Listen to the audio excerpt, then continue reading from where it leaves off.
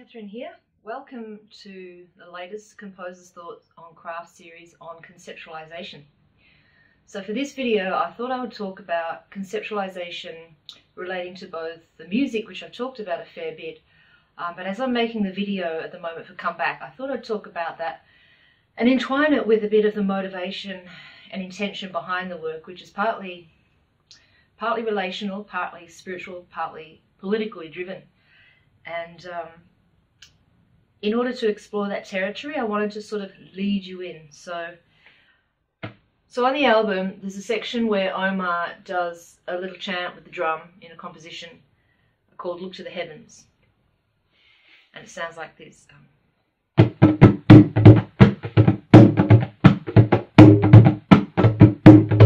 to the heavens, it's coming. Look to the heavens, I say. The moment it hits, the waves will be quick. 2 by 2 memory save. And so it goes on like that. I don't want to give away what is meant by that phrase, but if you penetrate into the language, which is something we're going to talk about in a minute with meaning and resonance, and its place in conceptualization, you will be able to get a sense of what those words are saying. I've hinted at it before with referring to Graham Hancock's work, who's a huge influence for this album. He is an independent writer, studied as a journalist, I believe, and has branched into all sorts of fields, looking at archaeology, looking at geology, and he really goes the depths with his research to back up his books. Yeah, so the conch shell. A lot of the conceptualization of this album relates to or taps into symbolism, global symbolism, ritualism, archetypes.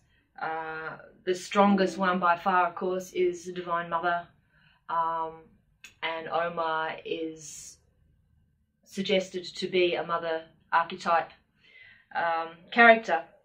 So this is what a conch sounds like.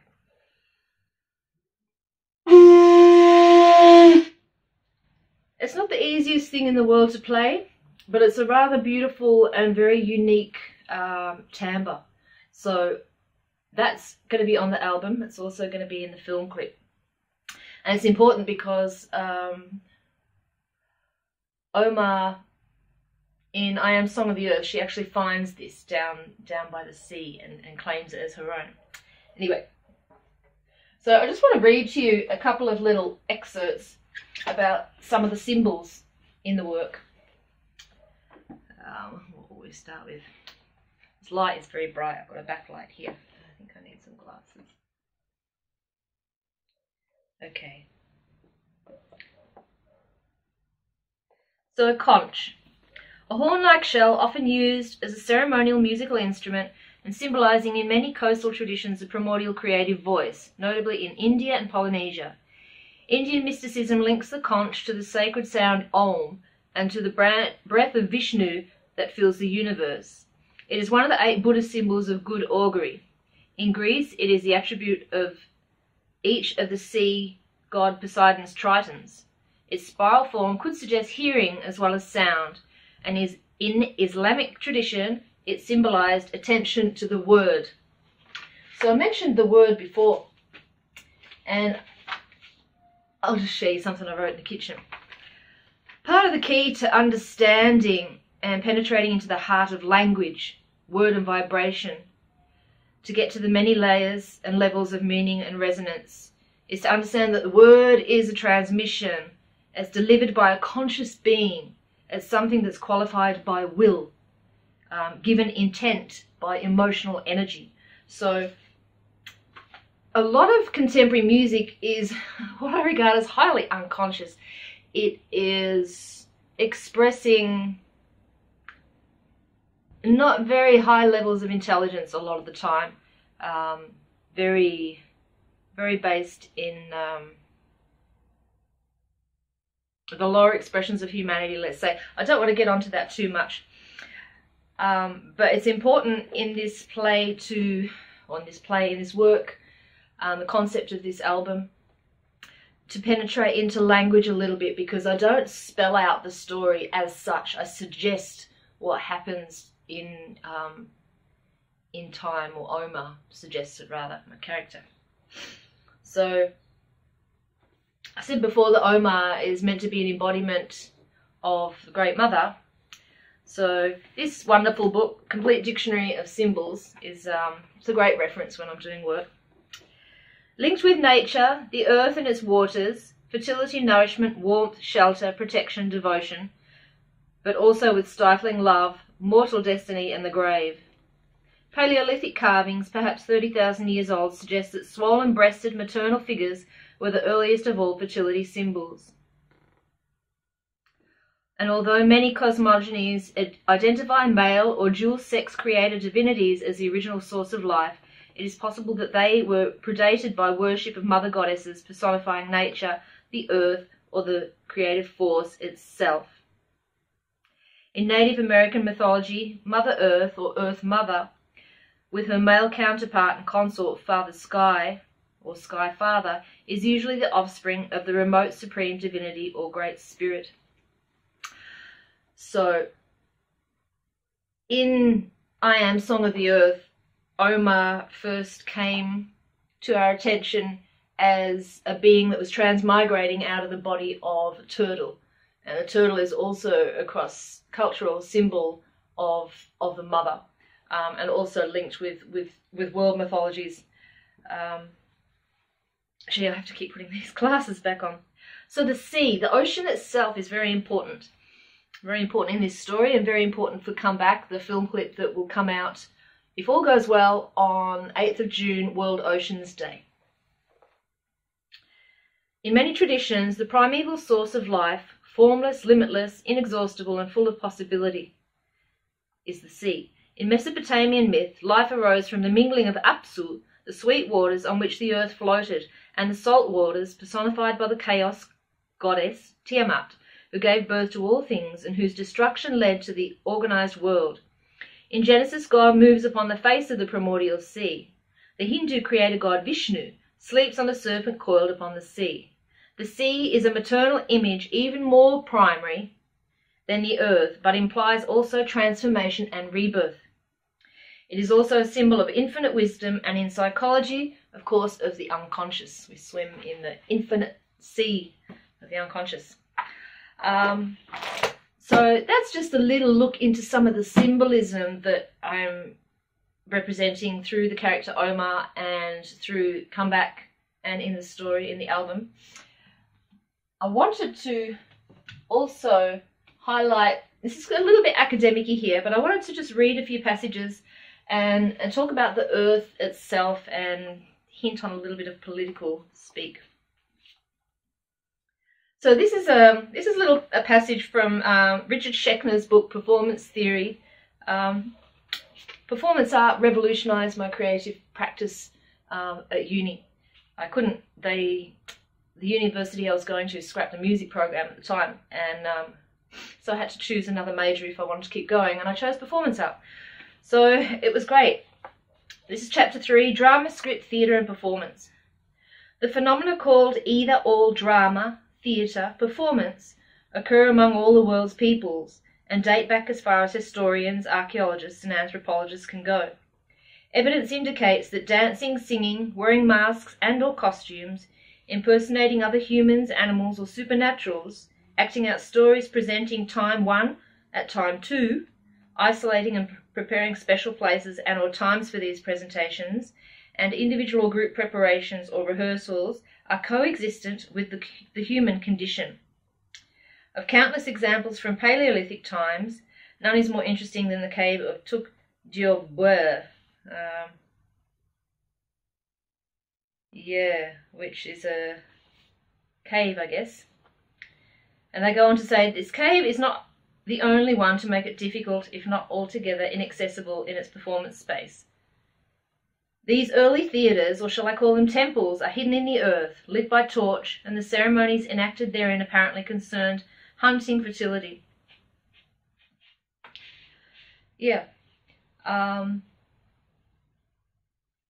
But it was not only animal fertility that Stone Age humans celebrated. Figures, carvings, paintings, and symbols depict human fertility as well. The most ancient are of enlarged vulvas and or huge thighs and buttocks, not unlike what females of some non-human primates display during estrus, or of pendant milk-full breasts. So, his work I found really good when I went to uni, had a big resonance with. Now I'm going to get to some of the political, and it's hard to separate politics and spirituality for me, because ultimately everything's about relationship, and what is politics in the world but the governance of the relationship between all things by power structures. So there are some wonderful folk in England who publish an app that you can get online called the Deep Time Walk, and it's a really wonderful cooperative work between scientists and artists to express, I guess, deep ecology concepts and celebrate our living Earth and the history of Earth, and really the mystery of the creation of everything that we live within. So they published these beautiful cards very recently, and I snapped them up straight away to go along with it. So Deep Time cards. I just wanted to share some statistics from there. I hope it's okay with the Deep Time Walk people. So, a present-day Earth snapshot. Distance from the Sun, 147 to 152 million kilometres. Atmosphere, 78% nitrogen, 21% oxygen.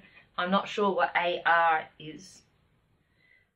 I'd fail a science test right now. Equatorial diameter, 12,756 kilometres. Continental crust, 335 kilometre average. Oceanic crust, 7 kilometres. Lithosphere, 75 kilometres. The mantle, magnesium and Fe silicates, 2,900 kilometres. The outer core, 2,200 kilometres. The inner core, 1,200 kilometres. Core temperature, 5,700 degrees centigrade. Wow. Axial inclination, so that's our Earth's axis, 23.44 degrees. They go on about surface gravity, water, average ocean depth. Surface area, 510 million square kilometres. So these are some statistics here. They're not statistics. These are some scientific facts about the Earth. And that's one of the beautiful things about the Deep Time app. It takes you, if you want to appreciate this, if you want to work on your relationship with the Earth, buy the app, because over, I think it's a 4-kilometre walk, you walk through the entire timeline of like the birth, you know, from the Big Bang right to the present, and it will help to put everything in perspective, and it's really, really beautiful. So they did these cards, and in them they're referencing the Earth Charter, which if you don't know about, I encourage you to look up. There's many really good initiatives to promote, to steal a Buddhist, to right relation with the Earth. You've got the Earth Charter, you've got the Rights of Nature, which was birthed out of Ecuador nearly, might even be about 10 years ago now.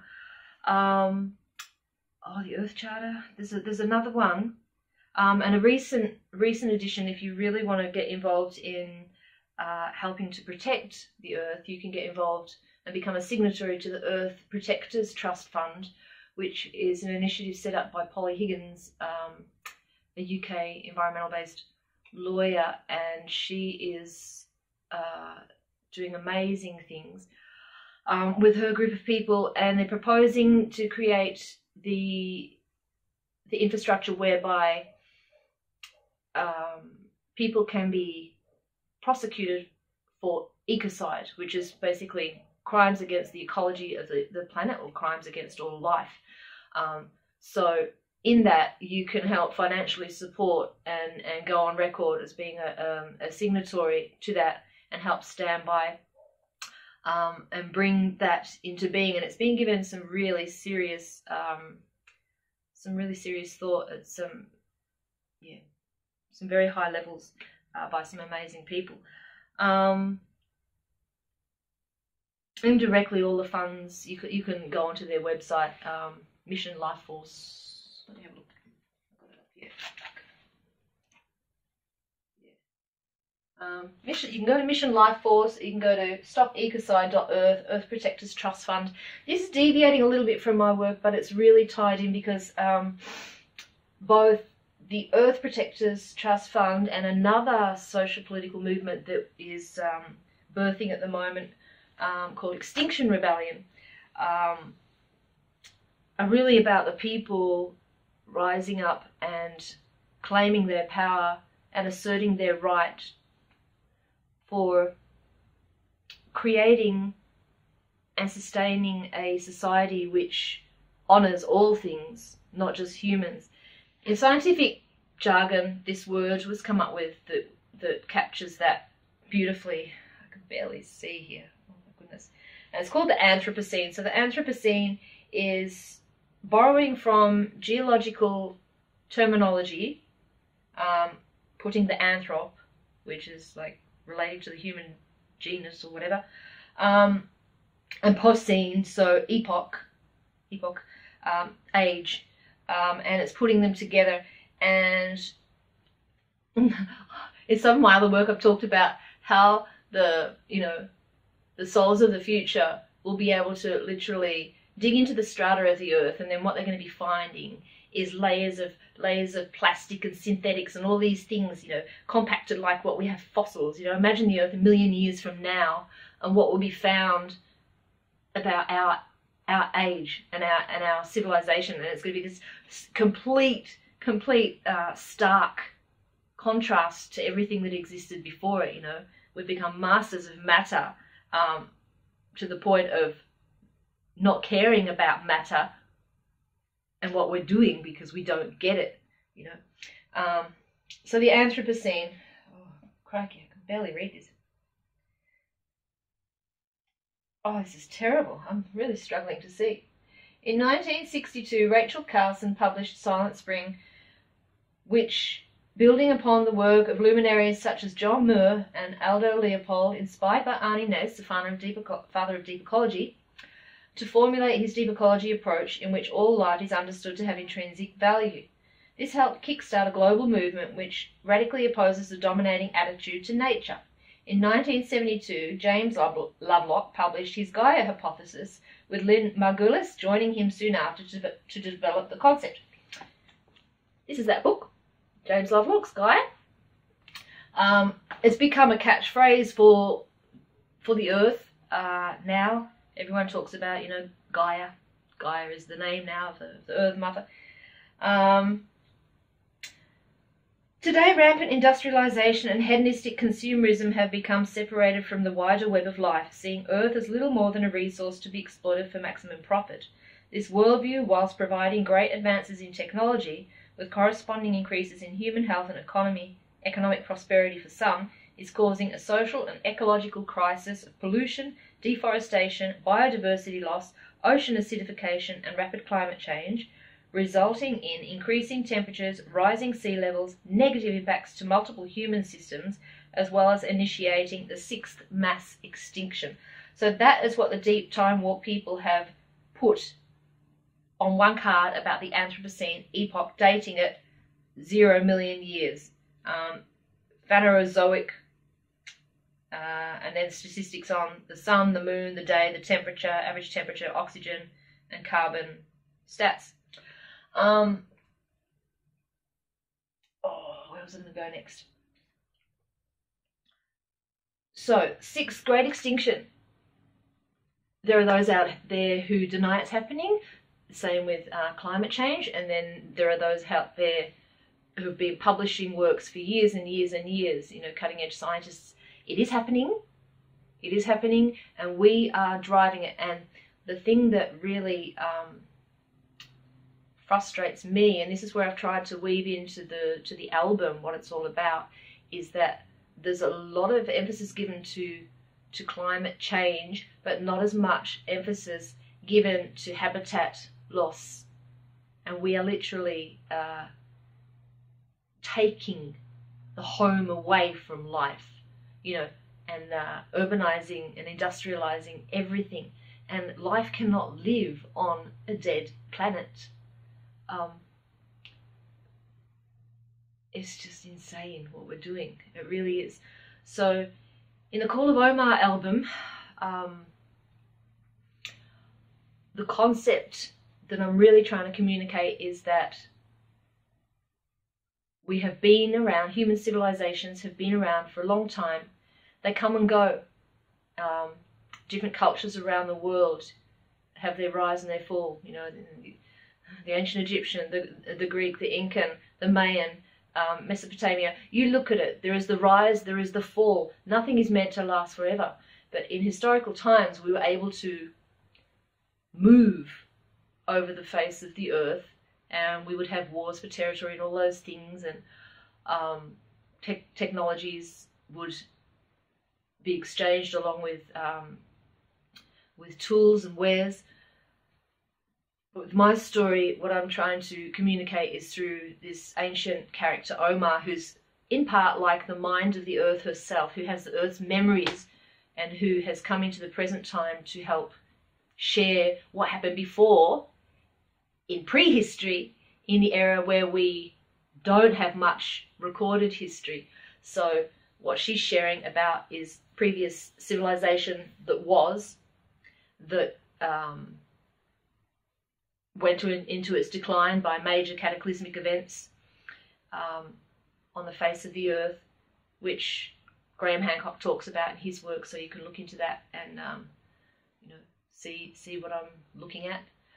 And she helps to bridge this gap in the memory. So we've been taught that, you know, human civilization goes back to this point, the birth of human civilization in Mesopotamia and the Fertile Crescent and blah, blah, blah. But that's all been blown out of the water now with Göbekli Tepe and other sites around the world, which predate the pyramids and all that stuff. Like, you're looking at 11,000, 12,000 years ago, and it's linked into the last ice age. And yeah, the earth being a very different place. So the concept of the album is that we go through these periodic cycles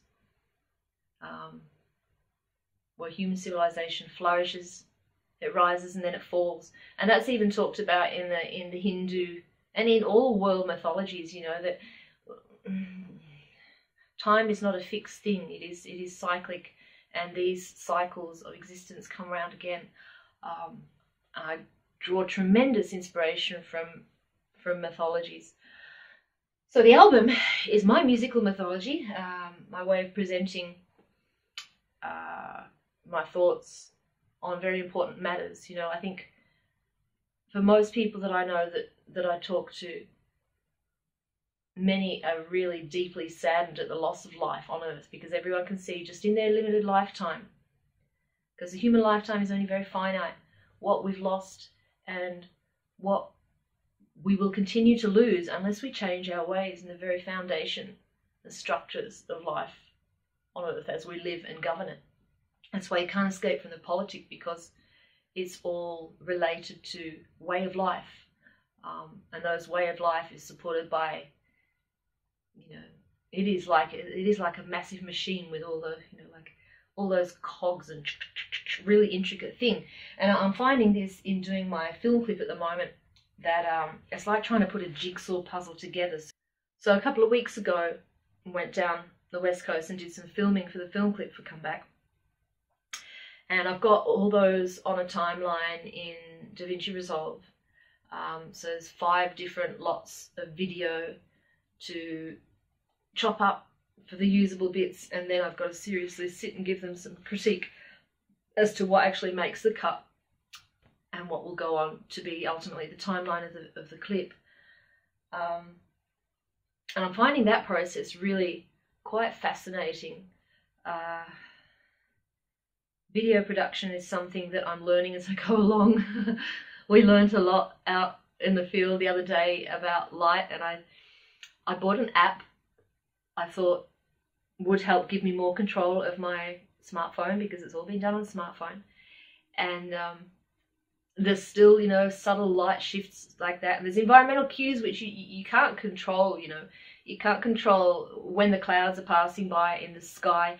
And little things that you learn along the way, like, you know, the light shining off the sand here, and then you hit the wall of shadow where the sun's rising behind, and then the whole color tone shifts of the footage, and the way the footage appears natively within the phone is different from the way it appears in the app. And one's recording at this frame rate and one's recording at that frame rate, and I'm like, oh my god, you know, it's just so much learning just to put a film clip together. So on conceptualization, this whole thing started from a song that I wrote for my play, for my other play, for Mandate of Heaven, a few years ago, which you can check out the video for that on my YouTube, by the Mandate of Heaven. And then it morphed into a performance. I wrote a couple of other pieces to go with it, and then that morphed into a live presentation to launch a single, and the character had this really strong resonance, and I thought maybe I should do a concept album. So that's what I've done. Just paid for the mastering for the comeback, and the crickets have been very noisy, so I haven't been able to record the voice. So that's where we're at with the process. Just needing to record the voice, and then that can be imported in. I recently got a new, or it wasn't new, it's a second-hand audio recorder, and that we had that sitting on the rocks, and we were busy filming, and I forgot about it. And then I noticed that the windsock on it, this little furry thing, where is it? Here. This was saturated, and I'm like, oh no. And yeah, it's needless to say, it's gone into salvage to see if it can be rescued. Thankfully, I've got the files. So I've got the ocean sample, and I've got to import that also into the audio track as well as doing the voice, because I wanted to have the congruence between the place where we were and a native audio sample, as opposed to one that I'd gotten from Freesound, which is where I've got a lot of my samples previously. So, you know, I think all this is interesting, an interesting way of documenting work and process and the thoughts that go behind it that, you know, you probably just don't necessarily come across unless you read a book or something about someone's creative life. So maybe it's a little self-indulgent, but it might help some other artists to develop their work and ideas and realize that you really do have all the tools and resources that you need yourself to begin. You know, you don't need big lavish tools and production. You start with what you've got, and if you can make great work with that, well, you know, the sky's the limit, you know, as you keep on learning and nurturing relationships and so forth. So I think I'll end it there. All right, so on conceptualization, the next one that I'll do will be on studio craft. I'll talk a bit more about the video there, and then just maybe a couple more things about the audio mixing process. I had said that I was going to talk about what I've learned since I did my first album, so I think I'll do that as well. It'll be a little bit retrospective, looking at the evolution of knowledge and understanding and development as an artist over the last 10 years. So much love. Please do take time to look into your relationship with all of life. Look into what you can do to help. There's a wonderful organisation called Earth Guardians, which is nurturing youth all around the world to encourage them to come into positions of leadership. So I encourage you to look up earthguardians.org. And yeah, you know, there's lots you can do. You got to Appreciate the power of your voice, the power of your words, the power of your deeds, and the power of your relationships, and nurture your ability to create change and go out there and do what you want to do. So do it. Don't let anything get in the way, you know. Be a mighty wave that crashes upon the shore of all things. Much love.